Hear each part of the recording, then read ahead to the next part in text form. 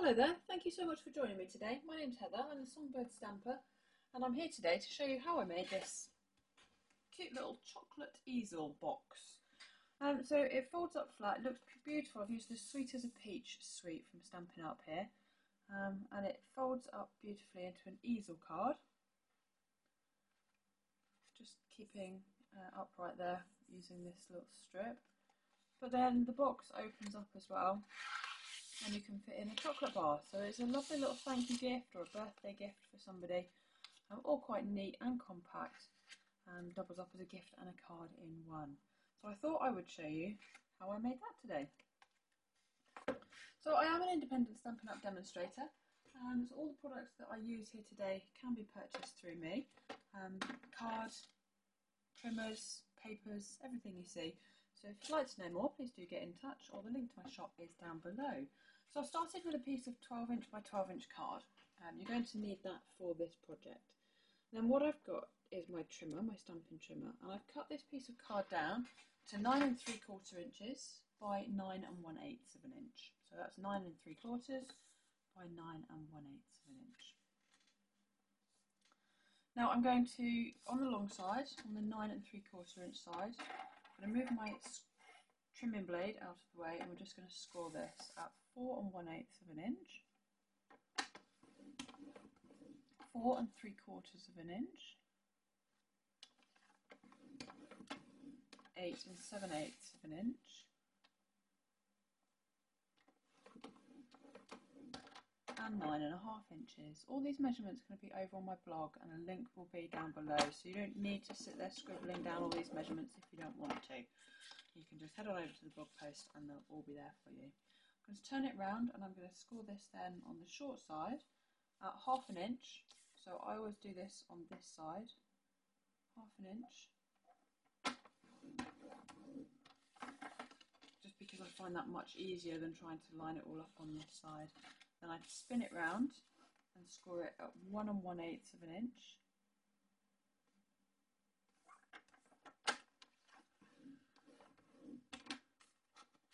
and 8 1/2 inches all the way up the other end.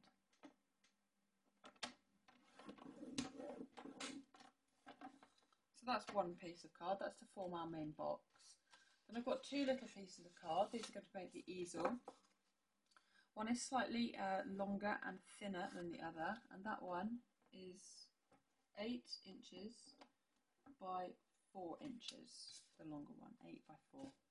I'm going to score that then at 3 5/8 of an inch, 3 5/8, 7 3/8,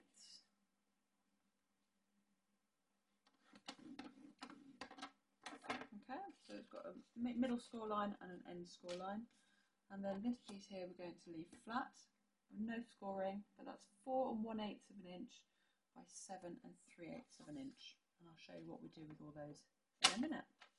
So that's all the scoring that we're going to be doing. I'm going to go back to my box piece here, fold and burnish all of these score lines.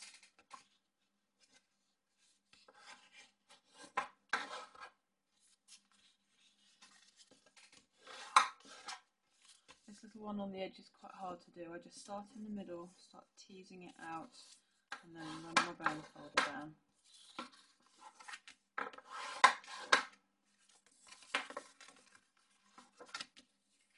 This is Pear Pizzazz cardstock that I've used. On the main one that I showed you a minute ago, I had used Gorgeous Grape. No, I hadn't.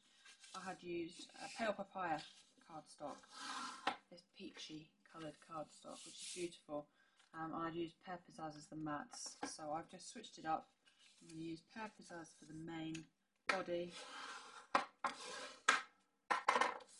and Pale Papaya for the mats. So that's all the score lines are now burnished. Grab my paper snips, and I'm working here with this side that's got one score line. Okay, they've got one side that's got one score line and one side that's got two. On the one that's got one score line, you just want to snip away, and you can notch as well. That tiny little rectangle, that's useless, we don't want that. And then you can notch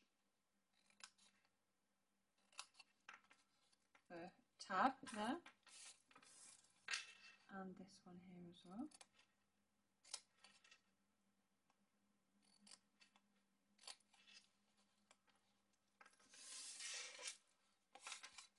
Okay, and then on this side,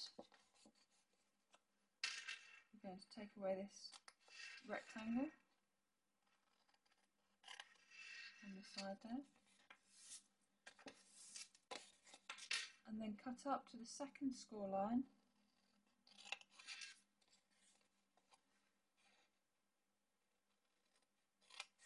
on both of these. And we're going to take away this flap here. Okay, you're going to cut away the whole lot. We're also going to cut away the second rectangle on both of these tabs. So let's start with the second rectangle, I think. Let's get rid of both of those. And then if you want to, you can make those into tabs there as well.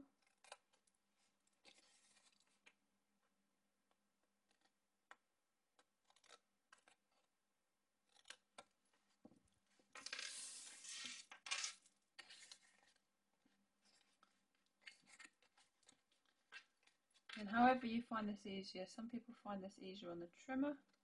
You do want a fairly straight line because this is going to be visible. Some people use bigger scissors. I'm being brave and I'm just going for it. Okay. Now to form the box, this is your tab, excuse me. It's really small, so rather than using a tape, I'm just using a wet glue. I'm just popping a little bit of wet glue all the way down the side here on this tab. The Tombow glue is really strong and it does need a strong tape. The other tape you could use is a red liner tape if you've got some of that in a small width. And then if you bring this side over and fold that flap down there,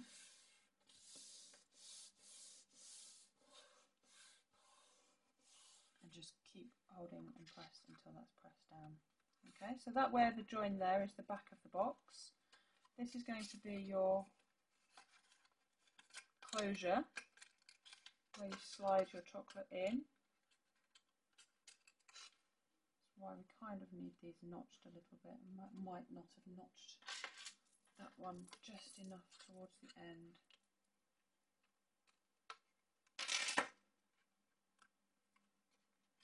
I just need to be able to get that in there, look. You want a fairly tight closure so that it stays closed. And you can see what I mean about this raw edge here. And then this end here is the end that we're going to actually close. So fold the two tabs in. Choose which is your back, and that's the back for me because that's where my raw edge is. Pop some glue along here.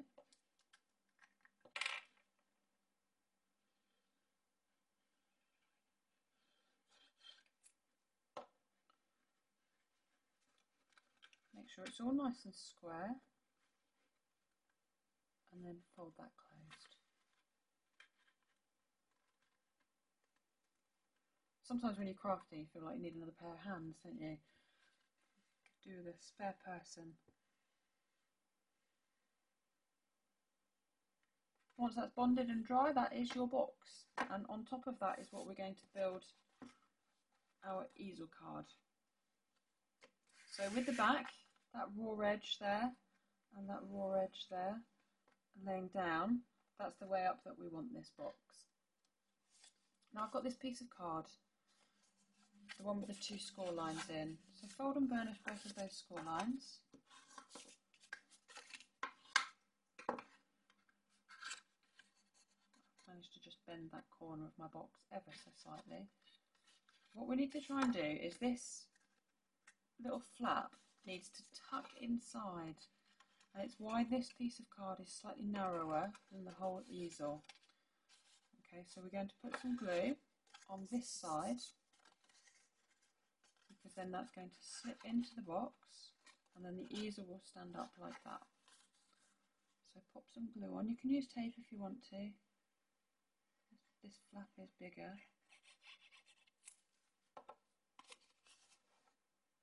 And then slide that in. Line it up to the middle and to the score line. And then just hold that in place until it's dry. Okay, then that will sit over the top like that. And this one should still close.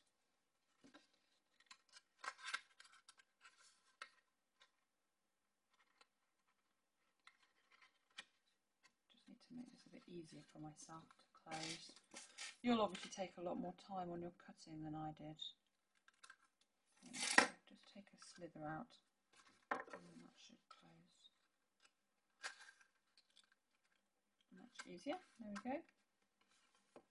But you don't want to take too much slithers out because you want it to still close. So it's a fine line, as with everything in crafting. Okay, so that's your box. And then on top of this is going to sit our easel topper. I feel like it wants a bit of a crease really, a bit more bone foldering. Just get your finger in there.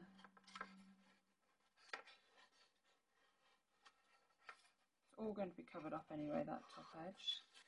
And just add a bit more of a crease and help it lay flat. So, and the weight will as well when you've got all your decoration on the top of here. So just put some glue on the bottom half of this panel. Don't glue the whole panel down, so no glue up here, just put glue on this bottom half. Otherwise what you'll find is that your panel won't lift up like an easel. Now this piece here wants to line up, however this is laying, can you see mine's not laying quite evenly? I've got more of a border here than I have over here. That doesn't matter, not at all.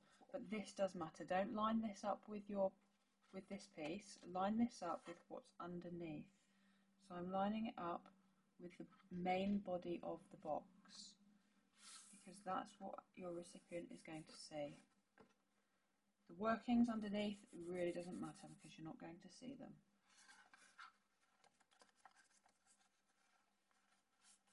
And there is your Easel Box Card. Now just to decorate, so what I've got is a couple of panels and mats. This is the pale papaya. These are 3 15/16 by 7 3/16. If you don't use 1/16 of an inch, just grab your ruler and make yourself your own mats, however you want them. Okay, so I've gone for 3 15/16 by 7 3/16. Again, all the measurements over on the blog. And I've got 2 layers of Designer Series paper. This is the Sweet as a Peach Designer Series paper. Isn't that pretty? So you can go whichever side you want, but I'm going to stick with the same design as I've got on this one. That one there with that paper on the front and that spotty paper underneath. Okay, and this is 3 3/4 inches by 7 inches. And then all we're going to do is layer the paper onto the mats.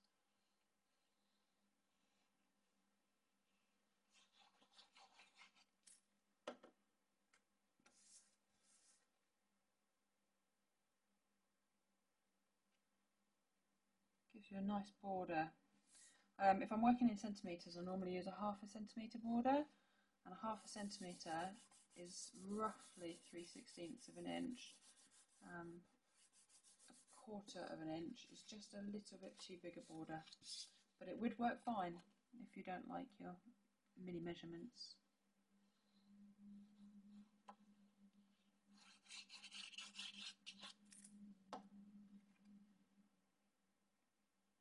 So pop that down on there.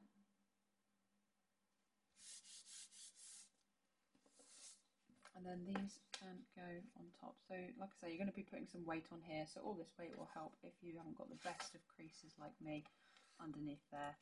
It doesn't matter too much. The weight of this is going to help.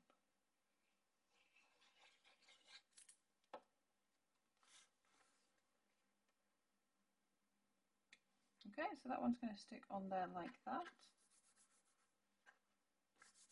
Every time I press down, my box goes to open, but that's okay. I'll just push that closed again. And then you can flip that up and then pop the dotty one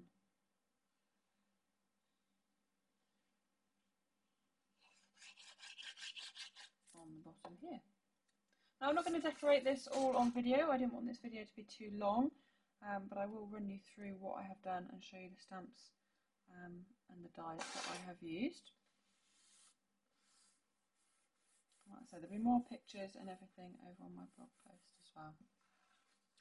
But I will show you just how to make an easel stand up, and all you need to do, this is one of the offcuts of card, because the pale papaya mats I cut from a sheet of A4, and that was just what I was left over with, which is the same width as this here, and that's perfect, that's what we want. And we just need to create this little stand up here. So all you're going to do is cut this down to whatever width you want, and then you raise it up on dimensionals, pop it halfway across, and then that gives you your stand for your easel card to be propped up against.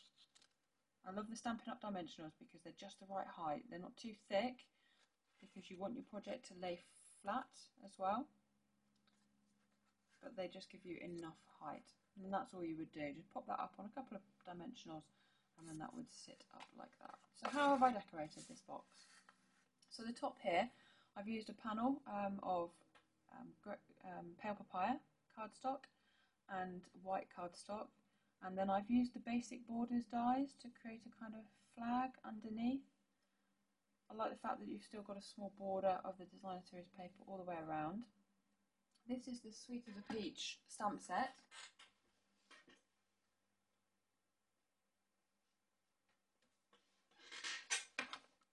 Which is this one with beautiful leaves and the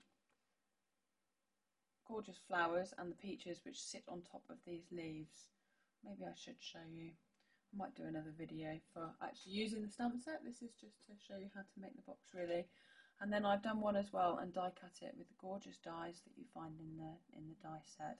But I love the sentiments in here. So you've got thanks for being as sweet as a peach, and it's your day, let's celebrate you, to a sweet friend.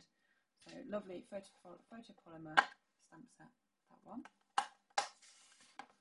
And then this banner here just has thanks so much, and then I've used some of the little ones. Look, you get these cute little flowers and leaves, and that's made a really nice decoration just either side of my banner.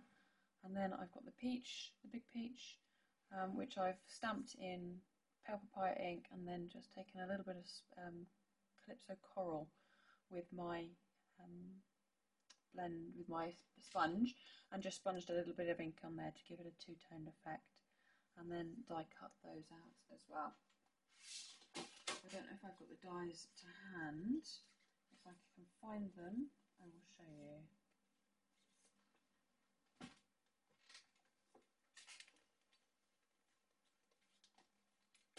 They are pretty. It's a lovely set. It's just a bit unusual. Here we go. So here's the dies. And that really is as simple as that. I've left it quite straightforward, the decoration. So you get all these tiny little flowers and leaves, a branch, which I've not really used yet. All I've used is this one here that cuts out this stamp. The flowers, the peaches, cut out the peaches, and the big peach and the big leaf. So that's a really, really nice set. And that's in the new Stampin' Up! Annual catalogue, which is available to purchase from now. It's been an exciting kind of couple of weeks since the catalogue went live. If you don't have a catalogue and you would like one, then please do get in touch. This is the new catalogue here, annual catalogue. So if you don't have one and you'd like one, you can just ask me for one. This is the Sweet as a Peach suite that I've used here today. And look at all these gorgeous, fun, summery products. Page 61 of this catalogue.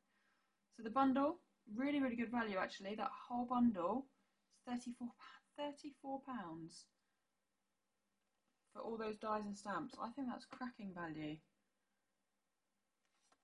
and a beautiful stamp set there. So even if you didn't want to get the dies, you can just get the stamps. And I've got lots of projects this week to show you.